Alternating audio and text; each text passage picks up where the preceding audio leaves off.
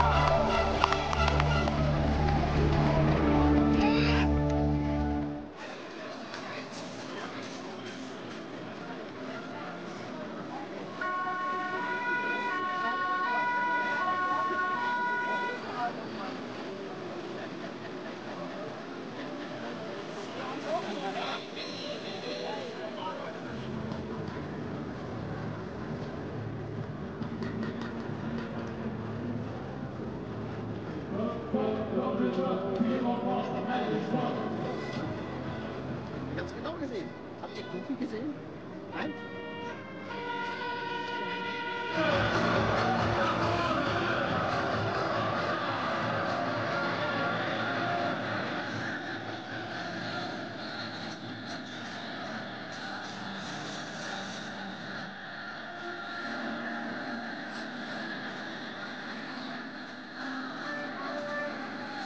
Eine Minute bis zum Start des Sprungrittens, 5-mal das Feld lossagen wollen.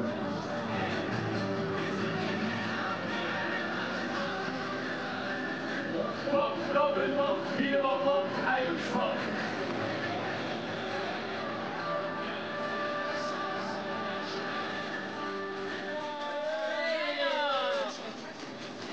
Alle Granatenlos!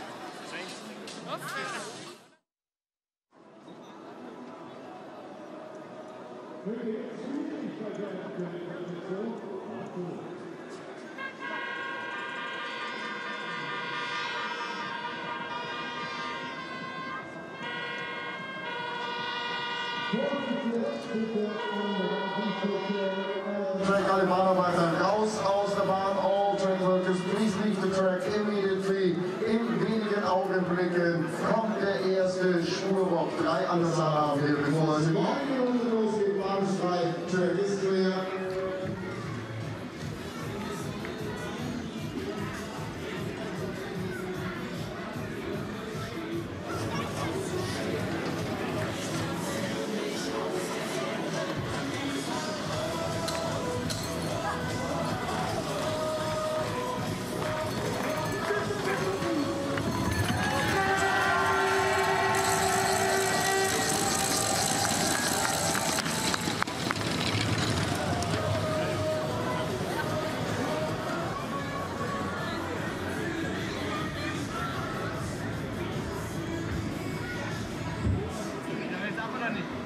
Stellen Sie sich mal an, Vorsicht bitte.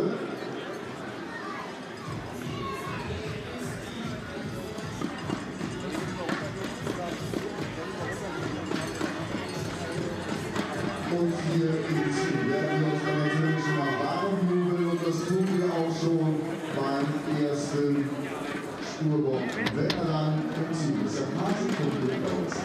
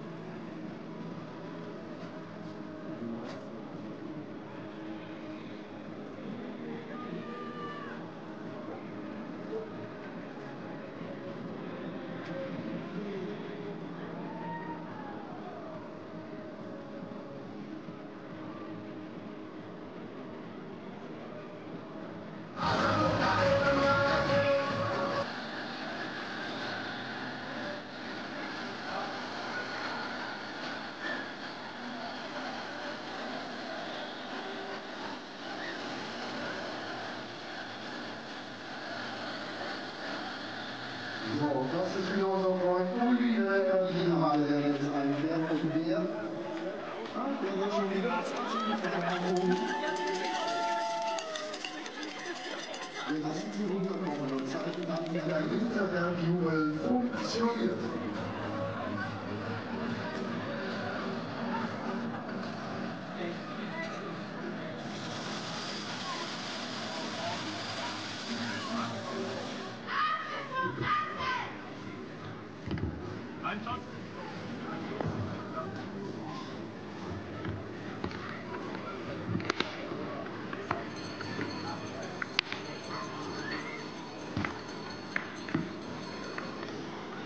Und jetzt unser Donnerapplaus für Schwulmob und die Helfer des BSC Winterberg.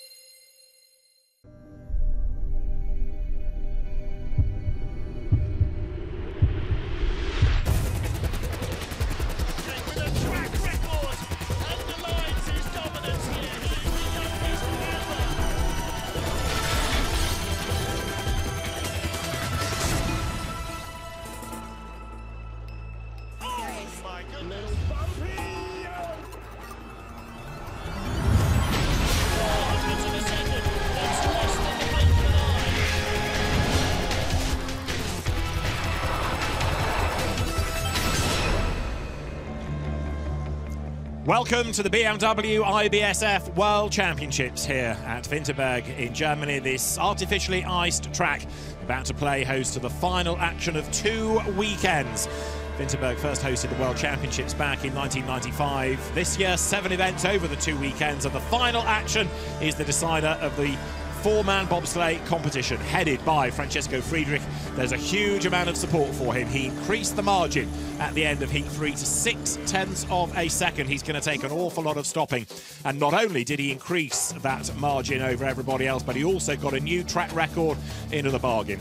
So 1 run to go, but after heat 3 up into the top 3, Adam Amor. It was a really good run, and it made sure it's a German lockout at the top. The 3 German teams vying over the medals, and Adam Amor determined to try to stay in that top 3. Second, Hansi Lochner. He needed in heat 3 to try somehow to outpace Francesco Friedrich, but Friedrich had already gone. He'd already set the track record, and maybe that got into Lochner's head just a little bit because he lost time coming down the hill, and rather than matching or even going quicker, a 0.27 margin extended to 0.63, and there was frustration on his face. But it was a masterclass from Team Friedrich, straight out of the blocks with a demon start time and then a track record. The start time was 4.97, just 100th off the start record, and it continued from there. First bob down the hill, and a track record set by Francesco Friedrich at 53.11. That's 100th better than an earlier track record he set yesterday. So this is how we look with 1 run remaining. Francesco Friedrich ahead of Hansi Lochner and Adam Amor. They're arguing over the medals, but only 400ths back is Emil Sipulis, and then it's Markus Reichel and Brad Hall, who was a silver medalist last year, trying to stay in that top 6. Patrick Baumgartner 7th, Simon Friedli is 8th. 9th, Kai Ji Sun ahead of Cedric Follodor. Then Li Chunjian, Taylor Austin and Frank Del Duca come ahead of Timo Rona. Jakob Mandelbauer dropped back in heat 3, but he's still ahead of Matej Bohunek. Then you've got Dave Vesseling from Mattia Variola. Adam Baird 19th and Martin Krant 20th. We lose Alexis Boron because only the top 20 qualify, and Jakobs Kalander withdrew after a crash yesterday. David Addison and Aaron Gulliver looking forward to the action. Can anybody stop Francesco Friedrich? It's a big ask. It's a big ask at this point, yeah. After that solid run in his 3rd heat, he's really opened up a gap between himself and Lochner. But if anyone's going to do it, it's Hansi Lochner. He's got a big starting crew behind him and a lot of talent himself, so he'll be looking at trying to close in on Friedrich. You see the athletes all warming up at the top of the hill. Warm day as well, because we've had an awful lot of sunshine, to the point that some of the blinds have had to come down on the track, haven't they, to stop the sun getting to the ice. Absolutely, yeah, and then that's always the case. You know, when the sun's out, you don't want the track to degrade too quickly. So they bring the blinds down, shade the track, keep it nice and cool, and that means that hopefully you get some nice equal racing throughout the course of the race. Now, for this final run, we go in reverse order. So we start with 20th fastest on aggregate Martin Krantz, and we build up to Francesco Friedrich. So, in theory, each sled that goes should go quicker than the one before, but not always like that. The push is absolutely key. Corner 0 is key, because if you tag the wall there, you're in strife.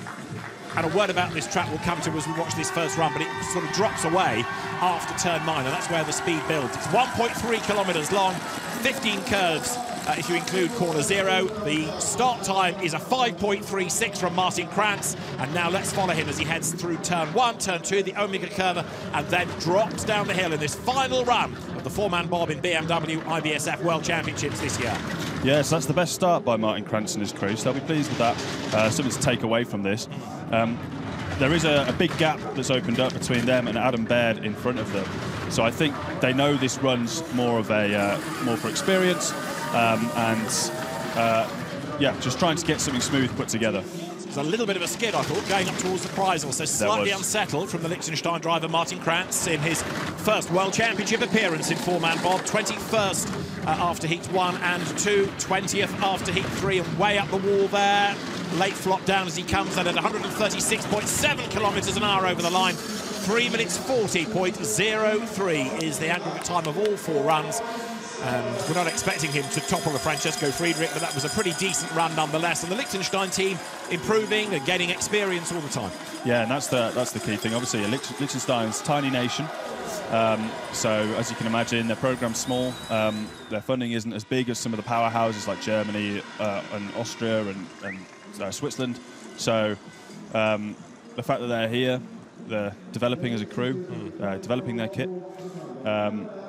And yeah, big flop off 13 into 14 there. We've seen a lot of people struggling with that corner, and in these big sleds, it's hard to pull that sled round and get it in the right line. You need to be really clinical behind the D-rings.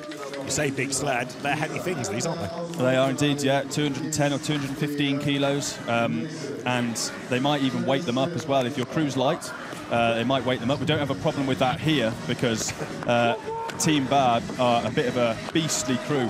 You got Adam on the front, who's the gentleman there in the yellow helmet, and then behind him you've got Austin, Jens, and Callum Dixon on the back, the parachute regiment soldier.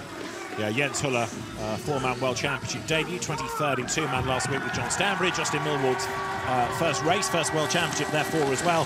And Royal Marine Adam Baird, the driver, leaps on board, and a good start as well. 5.29, they are quicker therefore than the Liechtenstein team that went before. So Adam Baird quicker than Martin Krantz, and now let's make sure that clock stays green in the graphic, because that means he's ahead of Krantz, and he's ahead by 1.3 seconds. That's good. Yeah, a bit late out of corner 2 there. However, they'll be pleased with that. They wanted to drop into the 20s on that start, and that's what they've managed to do. Small tap going into Kreisel, but he's got the best speed on Krantz, so he's putting together a decent run here. A little bit late out of Kreisel. Coming round good onto 9. Let's check his line out of 9. Shoots through there. Bit of a skid onto 11, but looking pretty good here from Adam. World Championship debut for Adam Baird, and again a little tap on the wall as he comes at 137 kilometres an hour through the Zeal curve up to the line and goes ahead of Krantz, 3:38.4 then Adam Baird's time. So whether that's going to be good enough to haul him a place up ahead of Mattia Variola, we'll have to wait and see. It was a good run by Adam Baird, but we know that Variola is an experienced and a quick driver as well, and he will go next for Italy. Definitely, yeah, and I think Variola's got the edge on the start. However, Adam will have been looking at that. I mean, he's, 0.12, so 12/100ths of a second behind Variola, and that's definitely doable. You can make that up with a good run. You can see just a little bit early off that corner, and it's pulled him back on. That's out of Kreisel. And that's in that top section of the track that's quite flat, and we spoke about that quite a bit this weekend. It's very important you make no mistakes up there, because it just kills your velocity. But as he got down into the lower section, he looked pretty good there by Adam. Big smile. Crew, I think, he's pretty happy. And with so many making a World Championship debut, again, it's experience, and part of their result depends on this Bob here. Mattia Variola, who is crewed with Fabio Batti, Nicola Ciarasato and Jose Delmas Obu.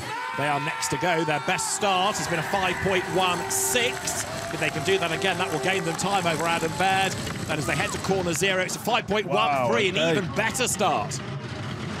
That's a great start. They'll be wondering where that was yesterday, because that would have, you know, probably put them up the field a little bit, and that's more the Variola crew that we're used to there. A big starting crew. Variola himself, incredible athlete. I think potentially we saw them run it a little bit longer on that start, hence why they've managed to drop another couple of hundredths off. So good effort, boys. So 37 hundredths up at the moment, and he was 12 hundredths up going into this run. So he stretched the margin over Adam Baird, his crew. Big tap into 9. Ball, yeah. Not quite matching the velocity of Adam at the moment. But he is still in front. Intermediates. Bit of a skid. Whoa, he's gone. Coming out of the corner, over it goes. As long as all crew members are still in the Bob, when it gets to the finish line, it'll count. It flops back onto the runners as well. So over the line, 3:38.83, but that means it's slower than Adam Baird. That crash did for them, and it keeps Adam Baird ahead. Then he's the fastest of the 3 so far, but that crash was absolutely crucial for both Variola's problem and Adam Baird staying ahead. I was just about to say, he was opening up a bit of a gap between himself and Adam there, and as I was about to say it, he came off late on corner 13 and went up the wall there, and it's just flipped the sled. I mean, the guys, they look all right, but you could see this run was just starting to fall apart as they come down into the bottom part of the track. We saw a few sleds do that earlier that managed to stay on all 4 runners, but unfortunately it was just too much of Variola there, and that's a big impact, especially for the guy on the back. The only consolation being that coming out of the Zeal curve, it drops back onto the runners. But it's a scary ride, that, isn't it? Scary ride indeed, and yeah, it's all about keeping your shoulders off the ice, because ice is cold, but if you're doing 130 kilometers an hour and your shoulder touches that, it'll burn straight through the clothes and straight through your skin as well. So there's a track hold just to make sure that the crew is okay, that the track is okay, because of course now the ice will have been affected by a different part of the sled rather than just the runners. That's it, yeah. You can tear the track up, obviously, especially through those fast corners. You're doing a lot of speed, and if you get part of the sled that touches the track, it will rip the ice off and cause a bit of damage, so they'll get in there with a bit of slush. Track work's been working incredibly hard this weekend with all the changes in temperatures and all the racing that we've had. There you go. Adam Baird dwarfed by some of the crew. Yeah, he's got some big brakemen behind him, and it's a really exciting time for the GB program. You know, we've got a lot of young, talented athletes coming into the program, and there's lots of room for improvement. So the fact that they're here and competitive is a really good start to their careers. Now there's another potential star of the future here, Dave Wesseling, the Dutch lawyer.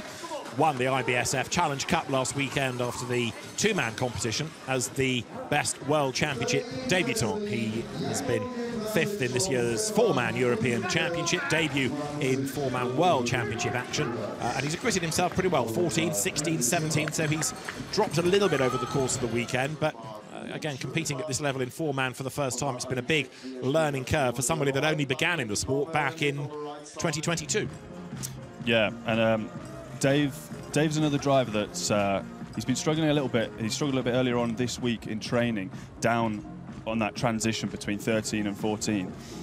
So you know, he'd have seen Variola go over there, and I'm hoping not to do the same. But he's managed to keep 3 clean runs on the way down. So yeah, if he can manage 4 out of 4, then definitely a good start. Definitely what he's looking for. You don't necessarily think of Holland as a winter sports country, given that it's not got that many snowy mountains, but a lot of them do come across to Winterberg for winter sports. It's only about 2.5, 3 hours drive for the Dutch, so there's normally a big Dutch contingent here for these events, and there has been this week as well. So, of course, that track hold means they've all had to go and try and keep warm as well as maintain focus, but now they are ready to go. In a moment, a little traffic light will go green to say that the track is open for them. They've got a minute in which they need to fulfill their start, and then it's all eyes on the clock. Their best start time has been a 5.13. Yeah, they're a serious starting crew, these guys. Yeah. And I mean, you can see it. I mean, look at the size of them. You said they were animals earlier on. Absolute animals, honestly. And I know that Dutch are famed for being tall, and they've got 3 or 4 big guys here, so they'll shift this sled like it's a paperweight. Visor down, eyes forward, and Dave Wesseling, the driver, then with his crew, gets ready for their final run in the BMW IBSF 2024 World Championships. A big push is required to beat a 5.13. That would be better than Variola. It would also be better than their best, and it is nice. 5.11, but then a clatter off the wall at corner 0. Yeah, so just out of the grooves there. Potentially it's running it too long just after that start time, a little bit too hard, and they've just had a big impact with corner 0, so really takes the velocity out of the sled. But there's a big gap open up between himself and Adam Baird, so they do have a good cushion to work with. But really, these guys are looking forward at Matej Bernek in front of them. But that gap is coming down a little bit. Only 3/10 look as they come through the Kreisel. So 3/10 up is Dave Wesseling, but is it going to grow? Is it going to plateau? It's going to come down a bit further to 2900s. So okay. Wesseling looking a little bit ragged there. Yeah. He was, as we say, quickest off the start, second at intermediate 1, and then third in the next 2 splits. It's down to just 1500s. This could be close. Absolutely. Adam Baird's going to be watching this, and he does by 400s go fastest. Close. The margin was coming down and down and down all the way through the run, but in the end it was just enough by 400s to stay ahead of Adam Baird. Yeah, I think if that track had been another 100 metres longer, Adam could still be in that leader's box, but he's done enough there, Wesseling. It was a bit of a wild ride, I think, down there. He's took some chunks out of the walls and some big taps. It started off with this one on the start. Let's see if it shows what they do out of the grooves here. Any kind of skid out of these grooves. There we go. Look, sled veers off to the right, hits the wall, and it will hit this other wall. And then again on the right. That's pitballs, doesn't it? Look at that. Is there another tag on the right? Yeah, just glances off. And eventually it sort of points the sled in the right direction, but you've hemorrhaged time by then. Yeah, it all scrubs time off. But those boys, they know they've got a bright future ahead of them, so we'll see what they can do in years to come. Absolutely so. Right, Matej Bernek, Michal Dobeš, David Bureš, Antonín Vajáš, they are the next to go. 16th from the Czech Republic, and now they've got to try to beat a 3:38.36. Their best start time has been a 5.19 across the heats thus far, and a 5.21 isn't as good as they need it to be, because that is a 10th down on Wesseling off the start alone. Yeah, and it's the first crew we've seen that hasn't pushed their fastest start in the last heat, so potentially a bit of fatigue creeping in. It's very close on the clocks. Yeah, they're ahead, but only by 300s, and that's the sort of margin that you could lose, especially if the track degrades. Now, let's see. Now it's starting to grow. Okay, Honek's getting his head around this, into the Kreisel, so 1200s up. This to go top. Remember, this to be the fastest thus far. And it's still green on the graphic, which means he's still ahead now by 0.2 of a second. Yeah, and there's good velocity there as well. Fastest sled so far in terms of speed and time. So let's see if he can keep it clean. A bit of a flop off 13 there, but he's got the second best speed going into the final corner, and this should put him in the lead. It does. 3:37.99 then. So a good effort by Matej Bernek. 3:37.99 is our new fastest time by 0.37, 3700s. Then he is ahead of Dave Wesseling. Adam Baird third, Mattia Variola is fourth, and Martin Krantz is fifth. That's the order of the 5 that have gone thus far. And everybody that gets to the finish gets this noisy reception from a really enthusiastic crowd. Yeah, and it's a real you know, mix of emotions, especially at the end of a major champ to get to the finish. Some athletes will be feeling they could potentially have done more. Some athletes will be really proud of their performance. Some will be relieved to have it over and done with. Yes. Because it is a tough few days, but yeah, a bit ragged down there. We've seen a lot of sleds struggling there. You say it's a tough few days. Just what happens for the next 2 or 3 days in terms of your body? How long does it take for any aches and pains to go away and to feel human again? It depends how rough the drive's been, to be honest. Fair point. Wesseling's crew might take a few more days than others, but it's, yeah, you're talking, you know, probably a good week to get over. Really, yeah. 4 hard heats of racing, yeah, in terms of central nervous system fatigue and things like that. So, well, Jakob Mandelbauer is the next to go. Dominic Hanschitz, Daishan Nicholas Bartel, and Adam Wiener, who takes over from Lucas Zech for this one last run. So it's a new crew in a sense, and 5.29 off the start. Not brilliant, but they are still looking good to be ahead of Matej Bohonek by the end of the run. How much of a handicap is it going to be having a different brakeman on board for the last run, or if it's a well-oiled team, should that not be an issue? Well, this is the thing. So with your, we call them a spare athlete in bobsleigh. With your spare athlete, you want to rotate them into the team so that when, if this happens, you've got 4 guys that are used to racing together. However, that start time was slightly down, so probably seeing the effects of losing Lucas off the back there. But there's a big gap between themselves and Bohonek behind them. So over it goes. Big crash coming out of the labyrinth and up to the line. Again, it flops back onto the runners, but 3:38.38 is not going to be a good enough time to move up the order. That's going to put them 3rd. So Mandelbauer, our 2nd crash of this final run. Yeah, so they've actually lost 2 spaces there, and it's shame for Mandelbauer. I mean, they were just 100th behind Timo Röner in front of them, so he'd have been starting that run thinking potentially he could have gained a spot, and he's ended up losing 2. But you know, it's what happens, that a lot of these pilots, they get told to let the sled fly when you get to the bottom. The less steering you do, in theory, the sled should go faster because you're not turning those front runners and causing friction on the ice. But we see him come off late again off 13, and that the back of the sled just drags the rest of it over. And another big chip taken out of that right wall down there on 13-14 transition. Yeah, you can tell it's heat forward, all the pressure's on, can't you? Again, it comes back onto the runners, another impact for the crew to take, so there'll be a track hold just to make sure that the wall's okay and the surface is okay. There's confirmation, track hold from the officials. And then we will be swiftly back underway. The next to go should be Timo Röner for the Röner Bulls Bob team, who was 12th in the World Championships last year, 16th back in 2020. He's had a Europe Cup win this year at St. Moritz and 3 other 3rds. So Röner is, again, a good, experienced driver, but 13th, 15th, 14th, he's hovered in that final sort of quarter of the classification, if you like, over the course of the weekend.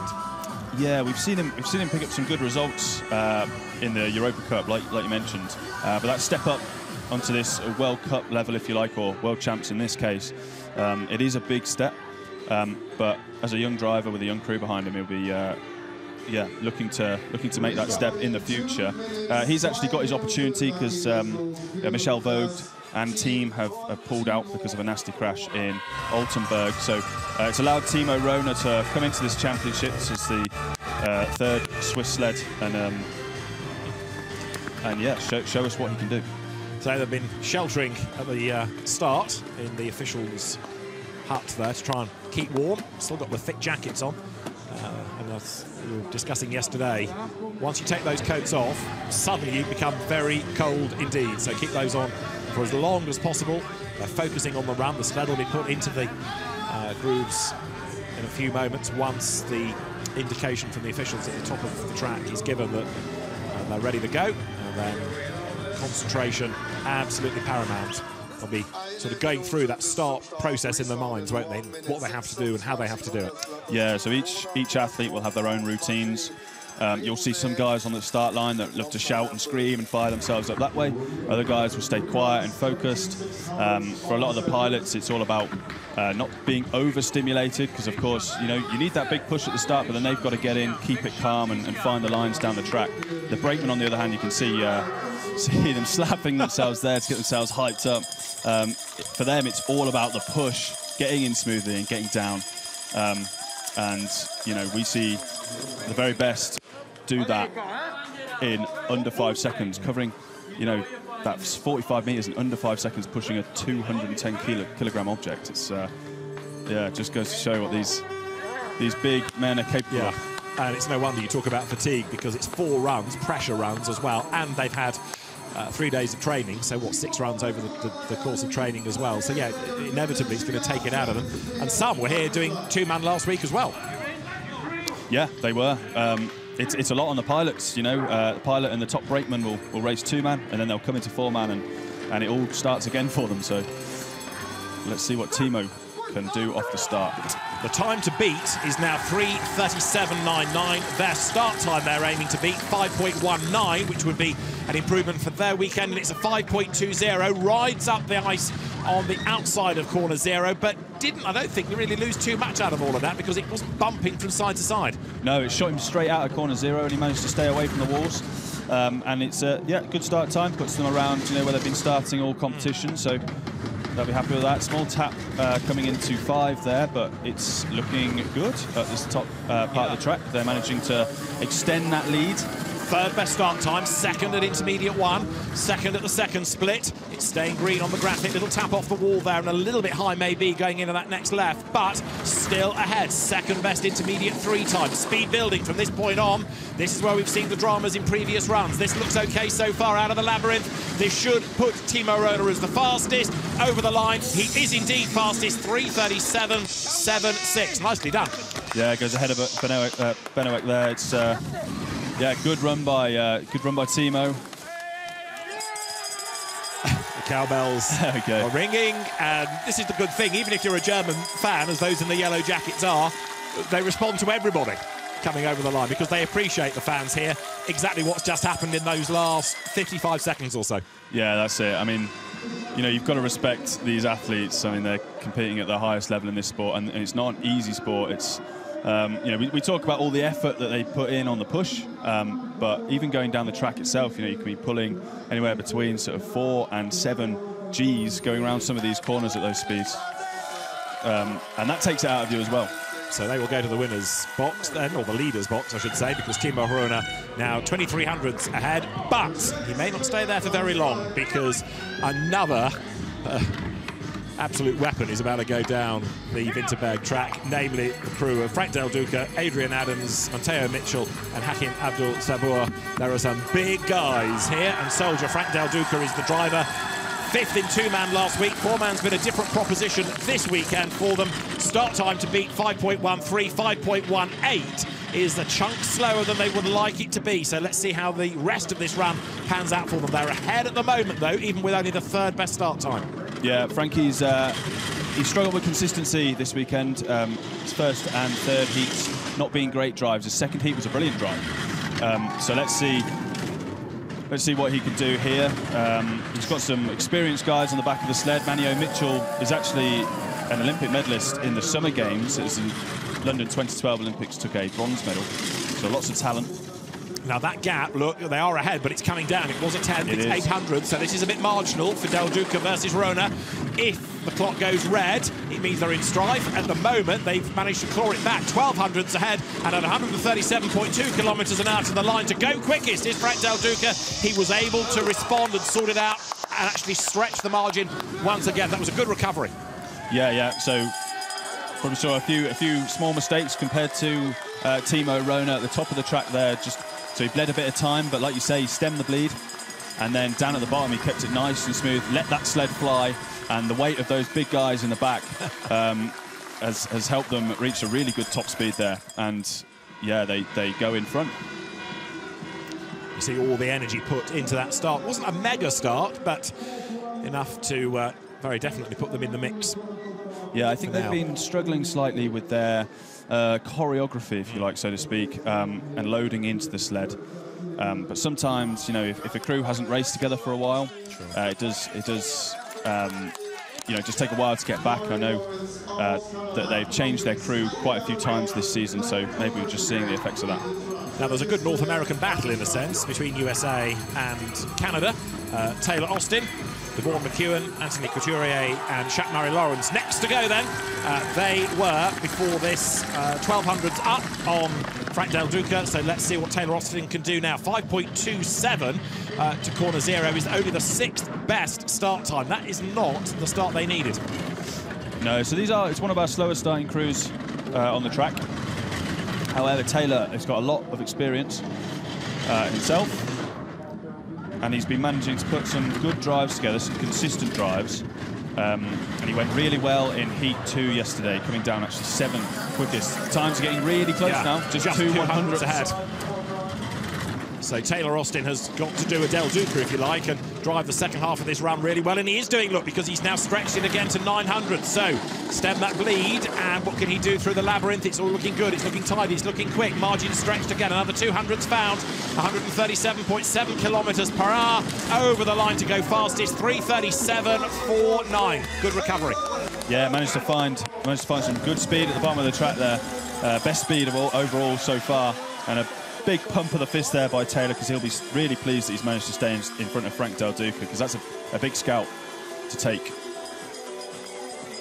And there's national pride as well, with Canada being ahead of USA, so a good effort then by Team Canada. The Canadians, Taylor Austin, the driver, and they're in replay. Maybe a touch of a skid going towards the right-hander, but a little brush off the wall. Nothing significant, no major time losses. So good to see. They were 16th after Heat 1 and then 12th after Heat 2 and stayed there after Heat 3. So let's see whether 12th is where they're going to end up. But the point being, progress made. Yeah, I can see some Canadian flags there in the stands. Some fans that have maybe made the trip out to come and watch them. Yeah. So now for China, the next crew to go is Li Chunxian, Wei Peng, Zhu Zhilong and Zhen Heng. For Li Chunxian, 14th last year, a second four-man World Championship appearance. And this is a crew that's yo-yoed a bit, 12th after Heat 1, up to 10th, and then down to 11th. So let's see whether the top 10 beckons again. If it does, it's going to be an absolutely storming run. 5.19, their best start time, and that was done in Heat 1. The push comes now then. Final run of the weekend. Everybody on board, and the start time is 5.19, matching their own best. Yeah, so they'll be pleased with that. It looks like they ran it nice and long again, just like they did in the previous heat. And one thing I've noticed about this crew is that they've been very consistent throughout the heats. So if he can put 4 good runs together, it's something to take away from this championships and be proud of. But 4th best start, 4th at intermediate 1 and only 4th at intermediate 2. So seen that velocity come down, 9th best speed coming into the Kreisel. Still ahead by 1600ths. We've seen others get a little bit marginal and then be able to extend that gap again towards the end, where they're really able to drive, where the speed quickens. So now 1500ths to the good. So for Li Chunxian, he should go to the top of the times and does so on a 3:37.33. Yeah, just did enough there to stay in front. And when he needed to keep it clean, he did. So he's done enough there, Lee. And yeah. There's also the battle between the top Chinese crew, isn't there? Because after Cedric Follador, there will be the other Chinese driver, Sun Kai-ji. And there's pride at stake, bragging rights at stake to be the best finisher for your nation. So there you can see the start. And was there a bit of hesitation for number 3 to leap on board? Zhu Zhilong did get on board eventually, but it looked as though there was a little hesitant so to do. But the time, okay, 3:37.33. And there you can see the bodywork flexing. The sled, yeah, they're in that the labyrinth. New BTC sled, testing that out. Whereas the other Chinese team are in a Volna, so they have different kit. And I suppose it's good. It's good to have varying kit across the program. Then you learn what's fast and what's not, and you can invest your money in the right places. Away now goes Cedric Follador with Omar Vogler, Dominic Huschmidt and Gregory Jones, the former pole vaulter. And what's their start going to be like? Well, they used the wall on the outside of corner 0. They're ahead already, and a 5.17. It's not their best start, but it's certainly not their worst. So now, Cedric Follador in his 3rd World Championship appearance, his best being a 9th, heads down the hill and is already 2/10ths quicker than Li Chunxian. Yeah, he was only 8 100ths behind Kai-ji Sun, so he'll be looking forward, trying to catch him. And in order to do that, he needs to keep it nice and clean up in this top section, which we're seeing. He's got the 5th best velocity, maybe a little late into 9. The sled was a bit whippy onto there, but looking good out of 9, onto 11 now. And down into the lower labyrinth, where the speed really starts to pick up. Let's see what he can do. 137.6 kilometers an hour, and will go fastest. Over the line goes Follador, 3:37.12. He's ahead by 0.21 of a second. Nicely done that, Cedric Follador. No fuss, no drama. May not be the quickest that we end up with, but it is unlikely to be the quickest we end up with, but a good, solid performance, that. Yeah, it's one of the things you see often from the Swiss is they don't necessarily have the best starts in the field, and I'm sure they'd happily admit that. But the quality behind the D-rings, and they manage to find speed down the track, and so you'll see times might be red at the top, but by the time they've got to the bottom, they're hitting some of the highest velocities going, and they're finding the time. These super slow-mo shots, fantastic. You can see what has to happen. It's not just a case of leaping on board. There's the push handles to get in. Visors might have to come down as well. And make sure that you're in the right place and the balance is right so that you don't force the sled to veer left or right heading into corner zero. And all of that within the first, 5 seconds. Yeah, it all happens so fast, believe me.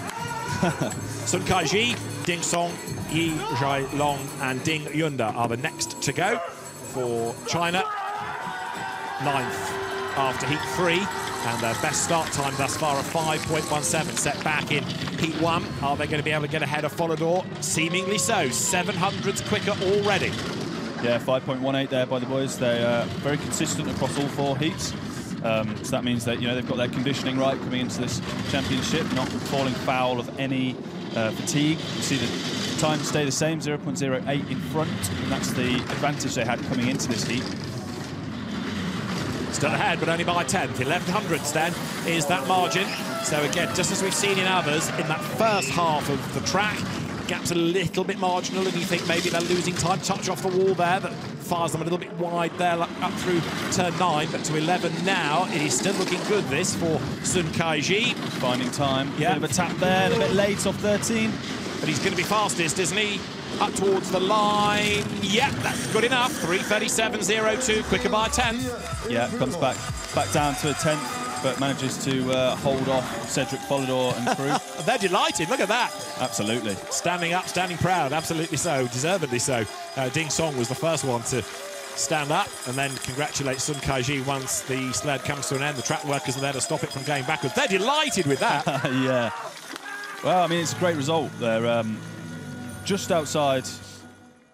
They're firmly in the top 10. Yeah. So, and Sun Kai-ji's only other appearance in 2019, he was 20th. So it's a massive personal improvement. Definitely, and that just goes to show, how much work these guys are putting in. Obviously, last Olympics was held in Beijing. They've got a brand new track there, so they can train there now, learn how to drive, test all their kit there. And I think we're starting to see that pay off with, a big jump in results. Now, here's a man that's been 3rd in the World Championships in the past. Quite a long time ago now, back in 2016. It is Simon Friedli, and he has got Dominik Schläpfer, Luca Roli, and Andreas Haas ready to push. Haas was 10th in 2-man last week. Luca Roli was 11th in 2-man last week. Simon Friedli then is another very experienced driver. As I say, his best has been that 3rd. This is his 8th World Championship appearance, and he needs to try and be in the top 6 by the end. 5.10 the start time, and that's not his best of the weekend, but he's certainly in the mix. Yeah, so a good start time in comparison to the teams behind him, and that'll set him in good stead going down the track. He's got a good advantage now, so he's nearly 3/10 out in front, and it's all about building on that, because he'll be looking to make up time on Patrick Baumgartner in front of him, and he's keeping that lead, so he's doing a good job. Indeed, he's fastest off the start and fastest in all of the splits so far. So looking very promising indeed, this for Simon Friedli. All of that experience being channeled as the driver to bring this sled down the run as quickly as possible. A little bit scrappy maybe out of the lower labyrinth. 137.2 kilometres an hour. Fastest time, 3:36.68. That puts him top by 0.34 of a second. Yeah, and he just opens that gap between himself and Sun Kai-ji behind him. So he's had a good last heat, Simon Friedli. And I think, of course, I've mentioned it before, with Michel Vogt missing out on this World Champs, there's been, a little bit of disruption amongst the other crews in terms of brakemen and things like that. So perhaps these guys haven't raced together too many times this season. However, good starts all round. And yeah, they managed to dip into the O's on the 2nd and 3rd heat, which is good going. And Swiss sliding as an entity could do with some good news, couldn't it? And a feel-good story, and a good result here would boost team morale. Yeah, certainly. And it's good. I mean, Mickey Voges himself, absolutely world class. You know, brilliant results in the 4-man and the 2-man this season. Unfortunately, had to miss out, but of course, you know, Friedli himself has been right up there, right in the mix. So, yeah, good to see. Patrick Baumgartner, along with Eric Fantazzini, Robert Merzier and Lorenzo Bilotti, set off then to try to get ahead of Simon Friedli to go fastest. They need a 54.55. Their start is a good one, a 5.11, and that's their best of the weekend. This is all going in the right direction. We were a little bit concerned after the last run that maybe they'd lost a little bit of time, but Baumgartner here totally focused, and this is looking good. Fastest so far by 0.47. Yeah, so Baumgartner after the last heat was really in the mix, sort of vying for that top 6. He's dropped off a little bit, but you know they've started really well, and he's already half a second out in front of Friedli behind him, and his speed is great. Second best velocity now coming down into corner 9. Great onto corner 9, no tap before there. Shoots through to corner 11 perfectly. And these lines are all looking really good. Half a second to the good. That's now 0.54. 137.5 kilometres an hour. Baumgartner will become the target. 3:36.16, the fastest so far. And Brad Hall next to go will have seen that, and the Brits will all realise that they have got a job on their hands, because there wasn't much to choose between Baumgartner and Brad Hall. It was 41 hundredths of a second, but that was a very, very good drive by Patrick Baumgartner. Yeah, very, very good drive, very quick time, and he's had a fantastic season, Patrick. So great way to top it off. He's up in the top 7, and so no worse than 7th, which is a good result.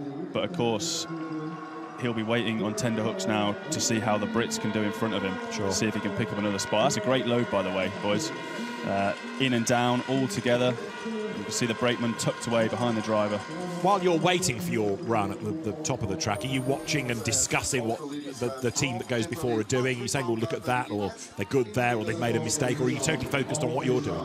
Yeah, so we'll know who started the best, and that's what we'll be after. Okay. But we don't tend to watch the runs. It's all about staying focused. Okay. Well, focus is what Brad Hall, Leon Greenwood, Taylor Lawrence and Greg Cackett are now doing. This, their final run. Silver medalist last year, and Brad Hall, the driver, leaps on board. Is it a good start? It is a 5.08, and that is the best start time of this final run so far. So Brad Hall comes downhill.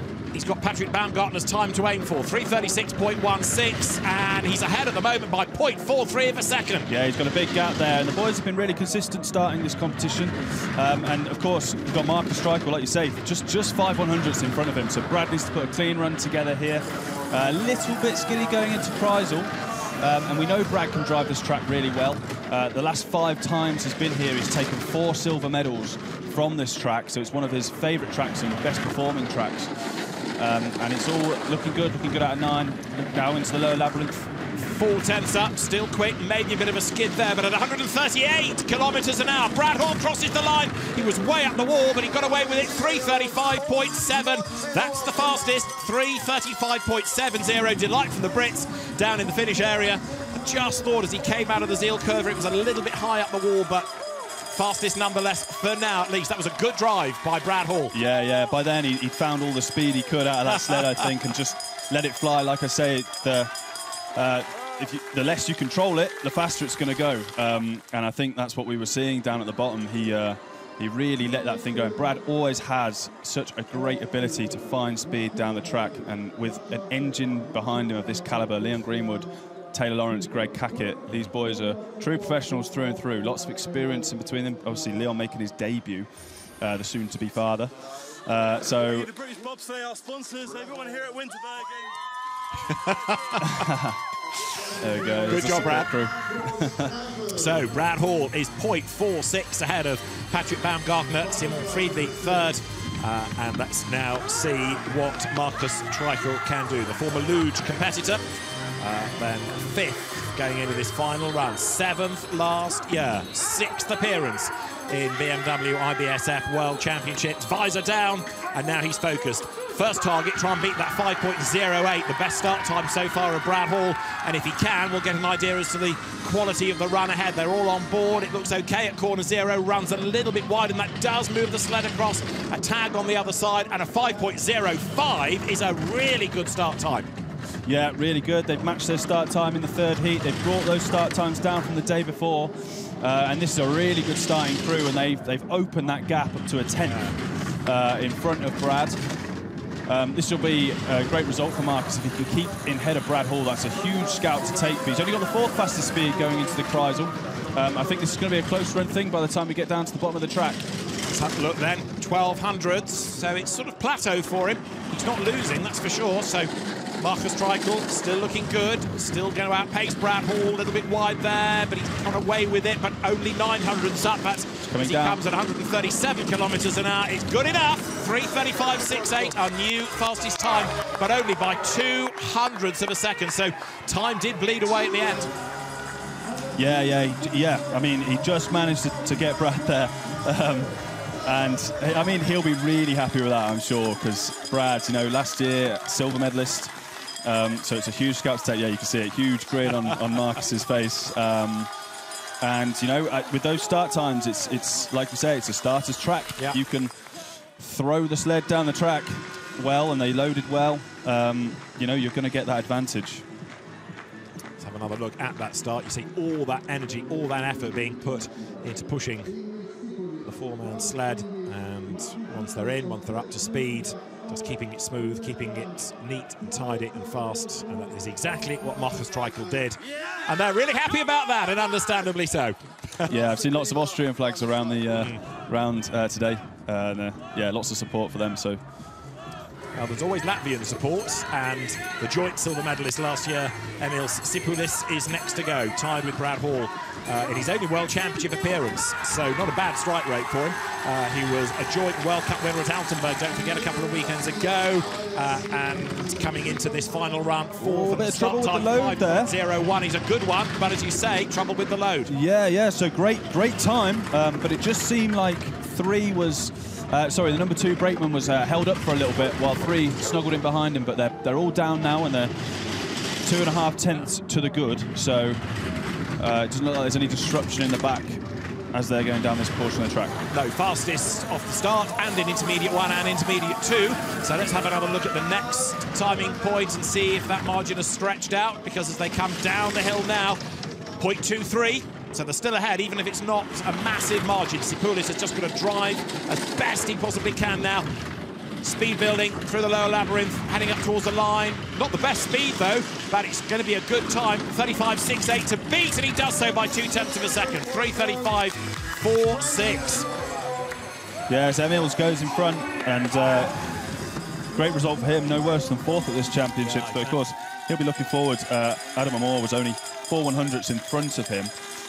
And one of the major talking points of that run was the start, 5:01. Even if there might have been some issues on the load, we'll have a look at the replay in a second. But that's a massive start by the boys. Anything towards the low 5s is brilliant.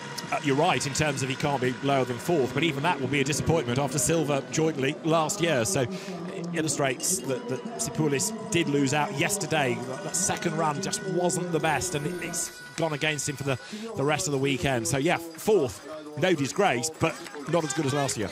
Yeah, absolutely. They look disappointed, but it's always hard to tell with the Latvians because they can have a frown on their face, but be the happiest men in the world. You never know. Well, the brothers Amor, Adam and Issam, along with Benedikt Herkel and Rupert Schenk, are going to be next to go, 3rd, and they were only 400ths ahead of Emils Sipoulis. Their best start time is a 5.04, and the 2-man European champions, Adam and Issam Amor, at 1 and 2, are on board. And now let's see what the start is going to be. It's a 5.02. Wow, they're ahead on aggregate, but they've lost 100th against Sipoulis. This is going to be tight. Yeah, so they've started really well there for them, and that's the fastest start of the competition. And they're only 5 100ths in front of Sipoulis at the moment, so this could be a close run thing. A little bit late, I'd say, off there, coming into 5. But looking good through here. That gap is opening up. Yeah. Velocity slightly quicker than Sipoulis as well, coming into the Kreisel. And now we're talking about medal places, aren't we? Because there's this and 2 more sleds to go. So wherever Amor finishes, if he's ahead of Sipoulis, he's on for a medal. He's on for bronze at worst. And he's still quicker than Emil Sipoulis. Let's see what the gap is now. 1300s. Down towards the last curve, 137 kilometres an hour up to the line, and fastest on a 3:35.31 goes Adam Amor. That was a good drive. There we go, yeah, those boys are super happy, punching the air. Here we go, we'll hear big roars from the crowd for Amor. Such a great young talent, and his brother Issam is so proud of him, and he makes that known. Look, here we go, brothers embrace there on the line. That's nice to see, but it's the bronze medal, at least. So. That's gonna mean a lot to them in terms of funding and all sorts, sponsorship, and all that going forward. There's big implications for these guys. So great load. Yeah, this German trio of sleds have really put on a masterclass here, and showed us how to start and load. Well, yesterday in the 2-woman competition, it was a German lockout of the medals. The top 3 were all German crews, and it looks like it's going to be happening. It will be happening again now, but the order is yet to be confirmed. So no worse than 3rd, Adam Amor, but we've got Hansi Lochner and Francesco Friedrich still to go. And here is Hansi Lochner, along with Florian Bauer, Eric Bruckert and Georg Fleischhauer, and they are 63 hundredths back. This is going to be very tough indeed to overcome that margin against Friedrich, but the other part of this is they've got to try and stay ahead of Amor now. Let's see what they can do. They're ahead so far, 5.03 off the start. Good start time. Good start time, yeah. It looked like they ran it long there.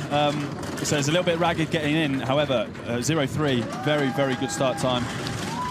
And ahead by 0.47 of a second, yeah. So, in a way, Lochner is a little bit in no man's land. He's unlikely to catch Friedrich with 0.6 of a second, but he should be quicker than Amor, so silver beckons for him. 0.4 up now on Adam Amor through the Kreisel. Yeah, barring any huge errors, like you say, I think the silver medal might be nailed on. However, look, we're looking at the speeds here, and he's only 14th on the speeds with the velocities. So probably seeing a little bit of track degradation later in this late stages of the day, and that time is coming down. So Amor will gain time on Lochner, but it's not going to be enough. Fastest on a 3:34.98, 3:34.98. That's going to be silver at worst for Hansi Lochner. So he'll be content with that, but this morning's run just wasn't good enough, and had he been better in Heat 3, he might be a real fight for the outright win here. But we saw him get out of the sled after Heat 3 a couple of hours ago with a disappointed expression on his face, and he knew then it was going to be tough work this afternoon. Yeah, I think so. And sometimes, you can feel like you've done everything right and the speed just isn't there, and you don't know why. But that's to go away and look at later on videos and speak with the coaches. But yeah, I think this potentially, it could have been won or lost on the 3rd heat. But of course, as we've seen, anything can happen. And although Francesco Friedrich is quite far in front at the moment and he's the last sled to go, he still needs to do the business. So, track record set in Heat 1. He blitzed that again in Heat 3. 5 times the world champion is Francesco Friedrich. Fastest in Heat 1 and 2 and 3. He has been the dominant man this weekend, having won the 2-man World Championship last week. Let's see whether this masterclass continues. The final sled in the 2024 BMW IBSF World Championships, 4.99 as the start time. Wow, how about that? Under 5 seconds, that is a huge start. That is a huge, huge start. I honestly thought he could get the start record there. Not quite, but seriously, anything under 5 is just fantastic. There's 7/10 up, and he's only done the first intermediate. You can feel the disappointment from all the other athletes then. He's a little bit wide up the wall there, but he's going to be able to recover at the Kreisel. Yet again, Francesco Friedrich is just so good. Nobody has an answer to him. 8/10 up now. Yeah, he's really pulling away, and the velocity's high. This kit runs well. He knows his track really well, and he's going to reach a really high top speed here, almost topping out at 137.2. World Championship gold for Francesco Friedrich. He's done it again. That is his 6th World Championship in 4-man. What a week he's had at Winterberg. Joined with Torsten Margis, Alexander Schuller and Felix Straub. They are world champions for 2024. Francesco Friedrich first won it in 2017, again in 19, in 20, 21 and 23, and now 2024. the numbers, the achievements, they just keep on going for a man that started his four-man career in 2012, his 100th race at this, if you like, Tier 1 level, and it results in a World Championship. He's got 8 of them in two-man, 6 of them now in four-man. He's a machine. Undisputed, greatest of all time. You've got Felix Straub there to the right of your picture, and that's his first World Champs medal. Yeah. And it's a gold. It's not a bad strike rate, is it? No. What a weekend, what a performance. 2 track records, bettering his first one from Saturday earlier on today, and a gold medal, the net result, and by the margin of 0.88 of a second. Yeah, just dominant. Breathtaking. Dominant, absolutely dominant. And yeah, we're in the era of the greatest of all time in Francesco Friedrich. Let's look at the results. Francesco Friedrich wins BMW IBSF World Championships 2024 for four-man bobsleigh from Hansi Lochner and Adam Amor. A good third from Emil Sipoulis, who was silver medalist last year, jointly with Brad Hall, who is 6th this year. Marcus Treichel sandwiched between them. 7th, Patrick Baumgartner. Simon Friedli 8th ahead of Sun Kai-ji, and the top 10 competed by Cedric Forador ahead of Lee Chun-jan. Then Taylor Austin, clear of Frank Del Duca and Timo Rona.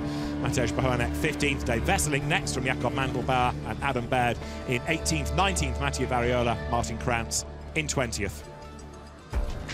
So fantastic stuff from Francesco Friedrich and his brakemen, Florian Bauer, along Alex Schiller. So yeah, Alex Schiller rather. Straub, yep. Yeah, good effort all weekend from them, and perfect team, perfect choreography. Not a runner, a blade out of line all the way down the hill, and so the 3 great mentors, the Margit, Alexander Schiller, Felix Straub, all coming good.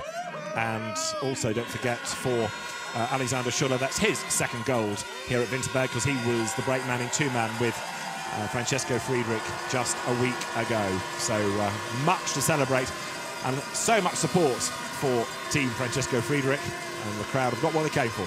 Yeah, they might need to be doing some DIY, extending the medal cabinets, yeah, I think, because there'll be some more silverware going in there.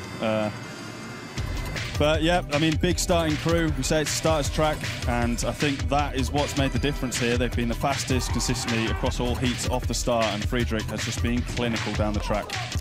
It has been another weekend of drama, of action, and of track records here at Winterberg. It has been a dramatic BMW IBSF World Championships for 2024. We've had some great drama, some spectacular crashes, and our new world champion driver, Francesco Friedrich, has done it again. From Aaron Gulliver and David Addison, goodbye.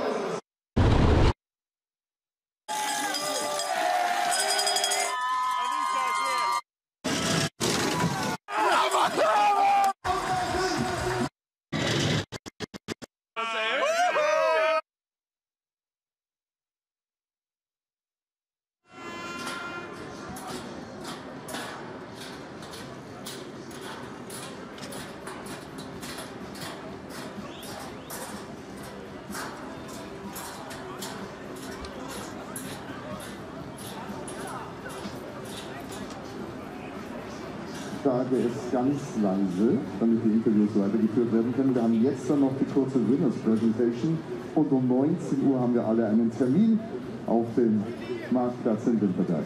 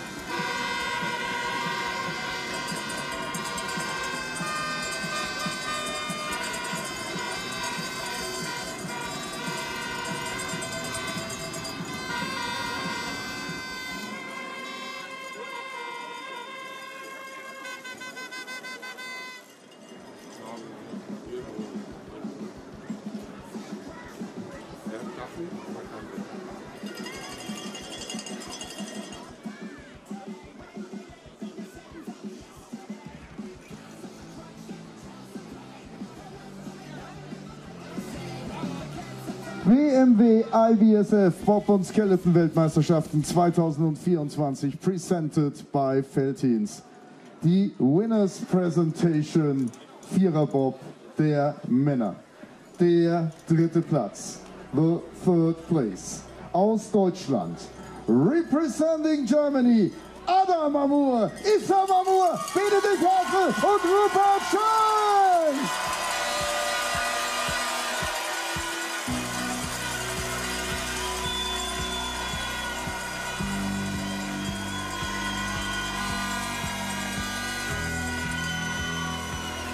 Blumen überreicht Heinrich Böckelö, der Regierungspräsident. Oh, Vorsicht.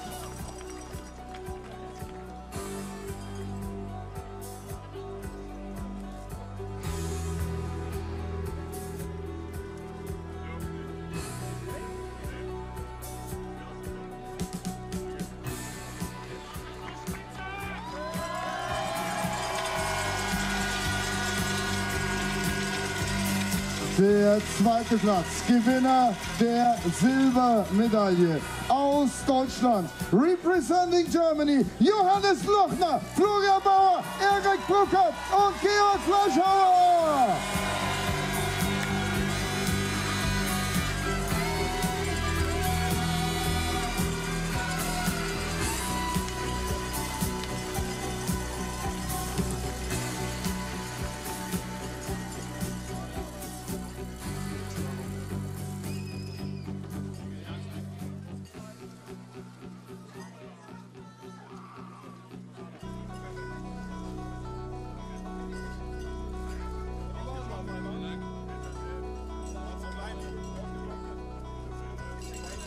Applaus für die Silbermedaillengewinner.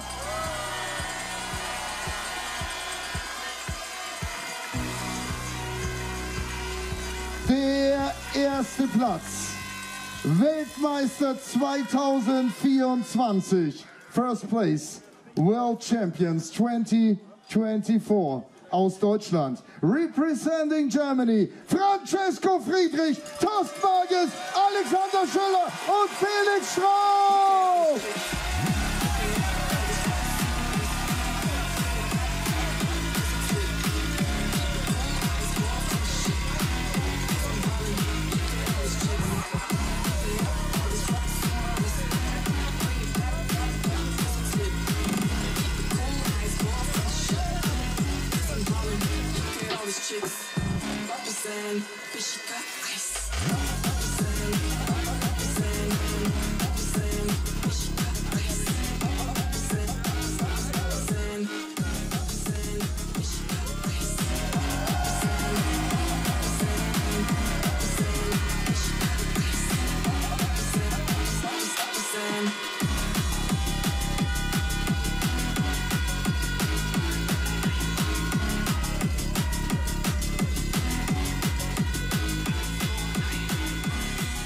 Nochmal der donnernde Applaus für die Medaillengewinner!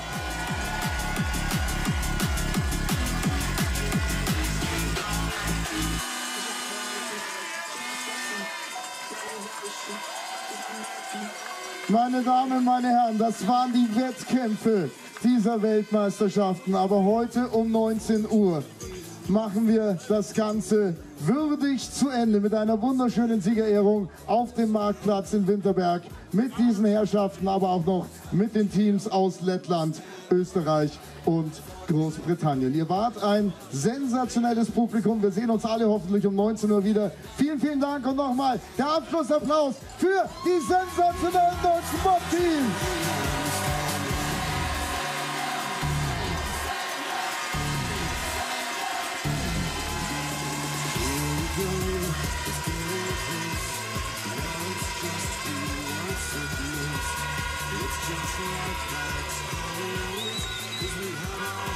Wenn ihr wüsstet, wie das hier stinkt.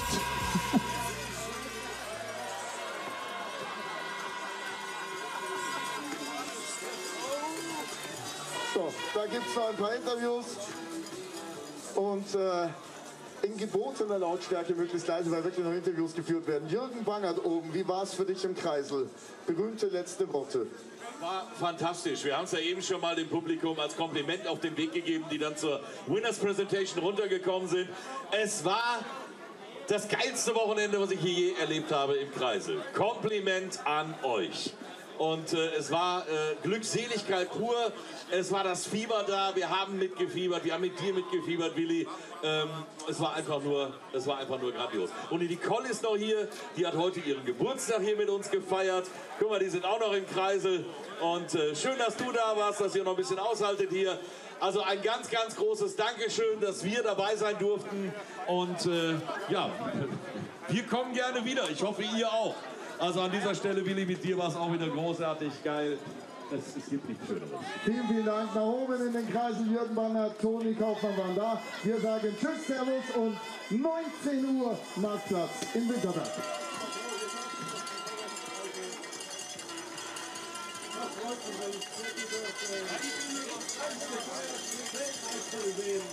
Das gibt's nur in Winterberg. Nee, geht nicht. Also, wir verabschieden uns hier oben. Kommt alle gut und sicher nach Hause. Bis zum nächsten Mal.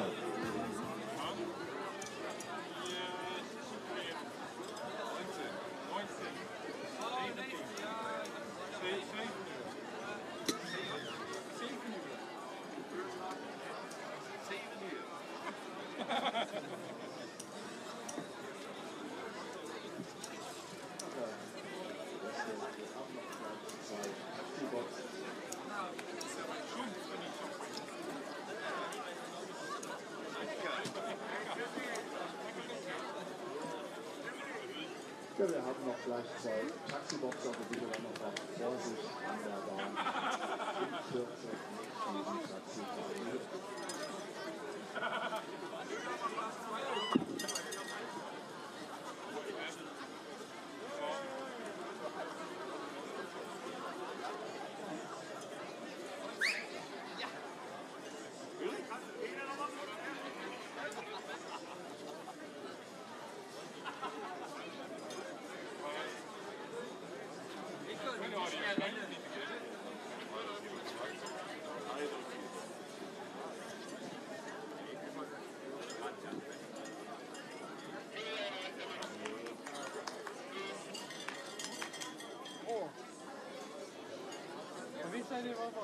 Wie was die dingen, hè? Wie was deze buurman maken? Kijk, ik kan wel een mooi verhaal voor de vrouw van het hotel. Het is gewoon een Duitse man leven. Ja.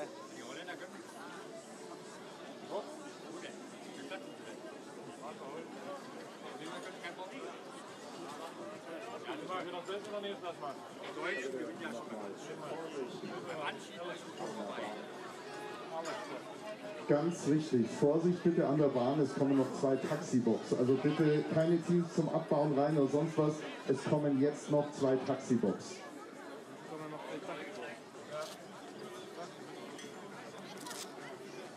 Die hebben we ervoor betaald.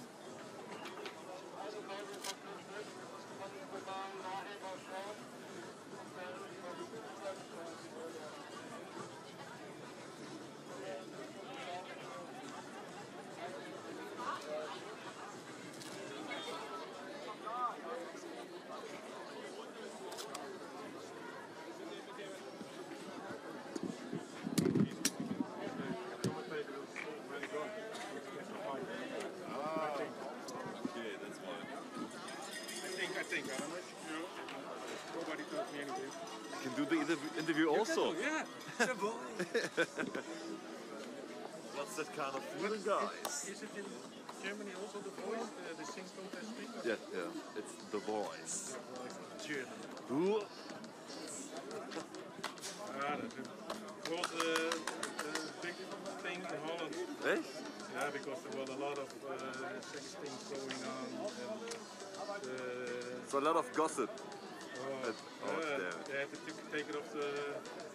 Really? Off air, yeah. Oh. Because it was such a big thing. Because the coaches were doing things with the singers, production, and all the big drama and all. That's the business. Yeah. It's all about the television. Yeah. It's TV, man. Nederland is net op 0,02 seconden. Ja. Als ze die ene fout niet hadden gemaakt, hadden ze hun gewoon ingehaald. 100%. Ja? Ze zijn niet blij hoor, die Nederlanders. Nee, nou ja. 16e. Van de... Even kijken.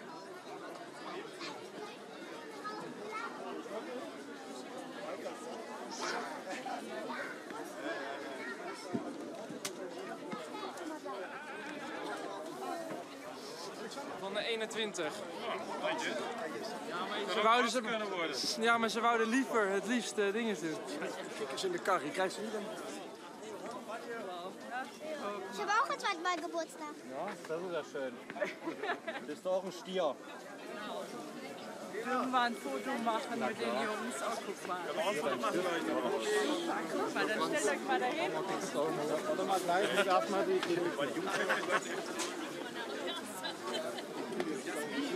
Komm, Jungs.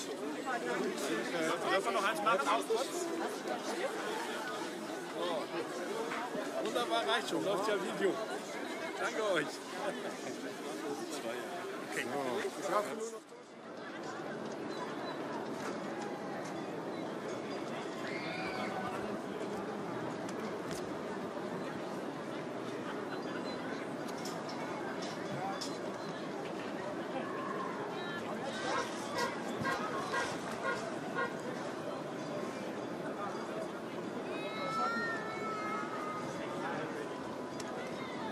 Ja. Yes. Happy. Ik heb ze alle 4. Ja, nee, het zit wel in. Ja, joh. Ik zet je even uit, hè? Oké. Zeg maar wanneer je kan.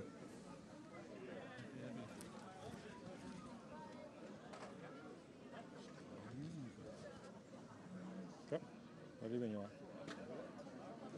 Go. Ja? Kan niet? Ja. Oké. Wow, Francesco Friedrich, congratulations on another world title in 4 runs. This was really a masterclass.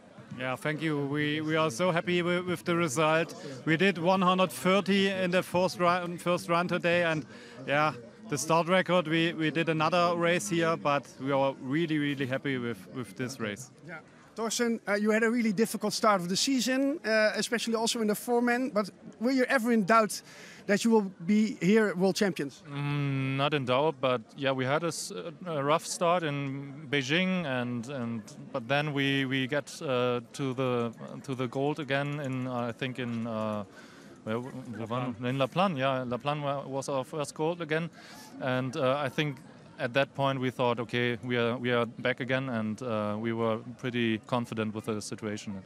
So Felix, how is it to become world champion in front of your home crowd? Yeah, it's a great feeling with the best team of the world in France. I'm so happy about it, yeah.